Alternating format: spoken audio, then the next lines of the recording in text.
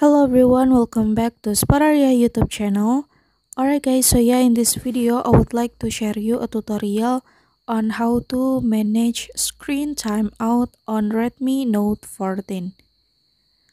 Alright guys, so yeah, if you feel annoyed that your cell phone screen suddenly turns off when it not used for a few seconds, then you need to set the layer waiting time or the screen timeout, because it could be that the screen timeout on your cell phone is short.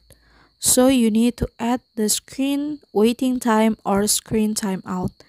And how to do that is very easy. So yeah, here's the tutorial.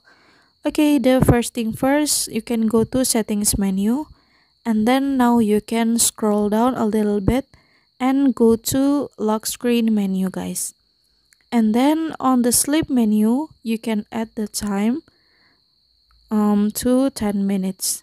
So yeah, your cell phone screen will not turn off even if it not used for several minutes of the time you have set for screen timeout.